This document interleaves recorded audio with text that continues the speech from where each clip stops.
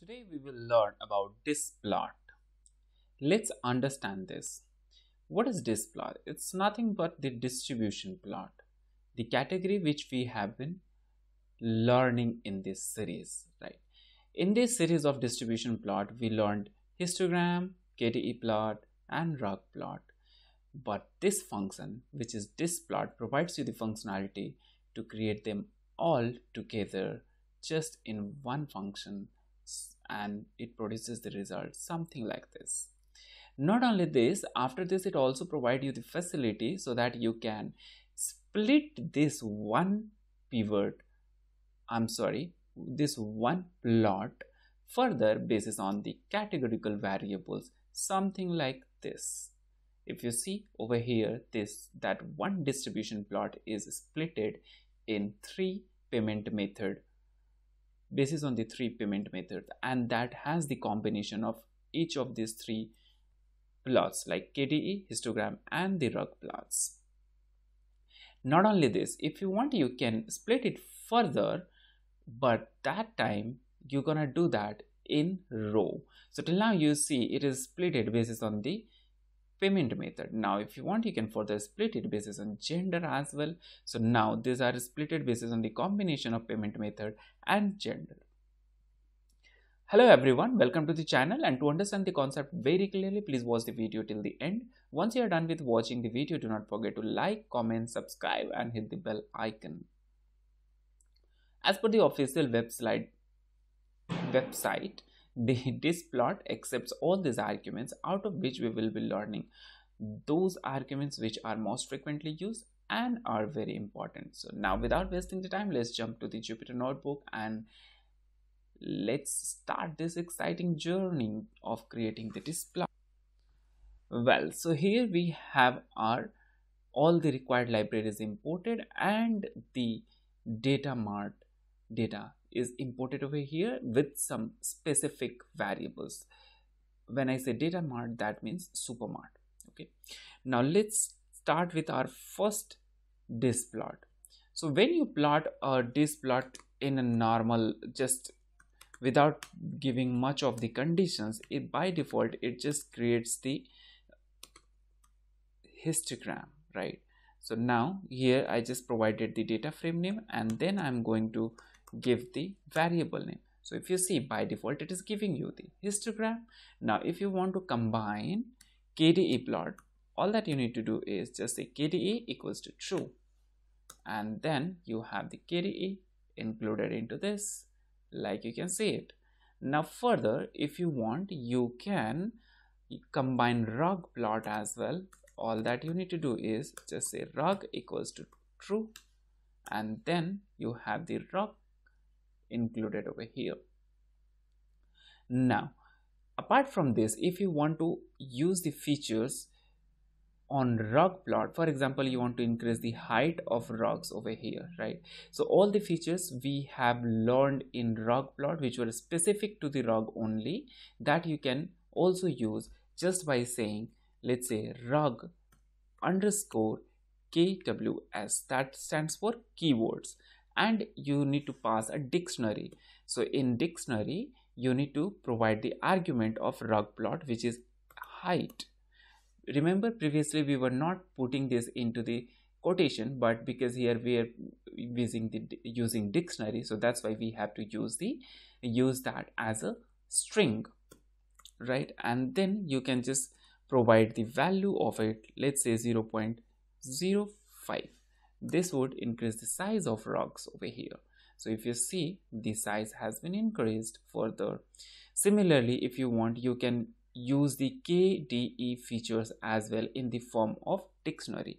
Let's see that KDE underscore KWS. KDE is your KDE plot, kernel density estimation plot, and KWS stands for keywords. Now you supply the keywords which we have been using in KDE plot, right? So before I proceed further, I would strongly recommend, if you have not seen the KDE plot video, the link is showing just at the upper right corner right over here and provided in the description section also. Just go ahead and watch that first and then come back over here. Though that's not very important, but it's just, if you watch that, it will be easy for you to understand all these things. Moving forward here, let's say we want to adjust bandwidth. We want to make the bandwidth adjustment. How can we do that? Simple, just say this, and in here you can say it, let's say 9. Oops, something went wrong over here. What is it that is saying? The unexpected argument. It says unexpected argument. And to fix that, what we're gonna do is just remove the main and just use BW adjust. So it is BW adjust, not the adjustment. Now if you see, the adjustment has been changed, but this is not looking pretty good to me. So what I'm gonna do is I'll just remove this from here and I'll keep only this thing. So this is how you can have all the three things combined together, and then you can apply the arguments which we have been using individually in this plot. Now if you have not seen the KDE plot yet, like a couple of minutes back I just told you, just pause this video, go back and watch the KDE plot. If you have not seen rug plot, then just click the link showing at the upper right corner right here, and link is also given in the description section. Just watch that and come back over here and then continue it. Even if you don't do that, it's gonna be fine, but if you see that first, then it is going to be very interesting for you. Moving forward, if you want to change the color of this thing, if you want to apply hue into this, that you can also do. I mean, like we have been doing in all the plots, you using the third variable in the form of not third but the second variable as category, which is categorical variable. So that you can do, just say hue equals to, let's say, gender, the one which we saw in the example. Let's okay, over there we just saw the payment method. Let's use that payment. Okay, over there we use that in the column segment, but here we are just going to use that as hue. Now this look cumbersome, right? So if you want, you can just make it stacked. How can you do that? Simple, multiple. You just need to say multiple and then you can say stack. Now you have these three payment methods stacked over here. All right, so this is how you can combine the categorical variable in it. Now what if you want to create this similar chart for two different values which we have in gender column, like for male and female? For both of those two things you want to separate it. How can you do that?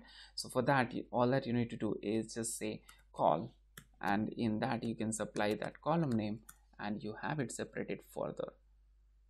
Bravo. Now you have it separated. This one is for female, this one is for male. You have both of these to separate. Now let's try to separate it further. What are the other variables? We don't have any other categorical variable over here. So what we can do is, let's include one more categorical variable over here, and that will be, let's see, we can use branch. Let's include branch over here. So first we need to bring that into here, right? And then we will be able to use that. And here in the row segment, we can use branch.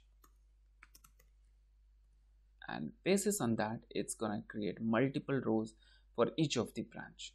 One row for each of the branch. This is called the facet grid functionality. So we have three rows, right?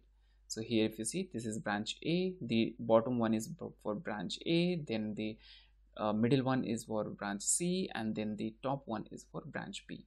Now if you want, you can just switch this slightly so that it will be, let's put branch in the column and gender in the row, so that we will not have to scroll down or up much. Let's run this. Now here we are going to have 3 columns and 2 rows. So this is how you can change it, right? Now if you want to make it a bar plot, all that you need to do is just switch this axis. Instead of x, you're gonna say y, and then you would have this is separated.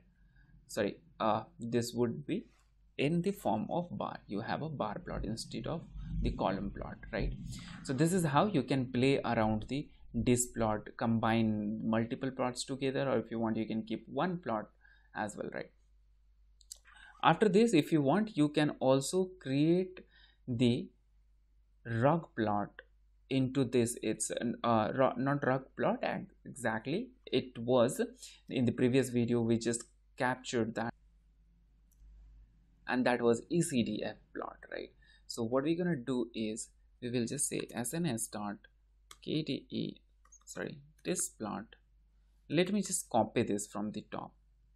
All right, from here itself I'll just copy this and put it here, and from here let me remove all these things. Okay, and after this here I'm just going to use kind argument, and in that I would provide ECDF and then comma, then run it. Wow, it just showed the error. Now let's see what is the error that we have. Multiple is not acceptable over here, of course, which is very obvious. This is applicable to the histograms only, right? So let's remove that. Now here we have the rug plot created as well. Again, if you have not seen the rug plot video, again the link is showing at the upper right corner right over here. Just click that link and see that, check that out. That is actually interesting. That was just previous video. Otherwise link is given in the description section also, you can check that out. So this is how you can use the Displot functionality to create combined plots together, and you can plot your data and explore the data. This is it for now. Thank you very much for watching this video. I just hope that you liked it. Just in case if you have any doubt, do not forget or hesitate to put that into the comment section. Not only doubt, if you have any feedback which you want us to incorporate in our videos, please feel free to put that over there. We definitely read that and try to get back to you as soon as possible. Until then, happy learning, practices as much as possible. Thank you very much once again. Wish you very good luck.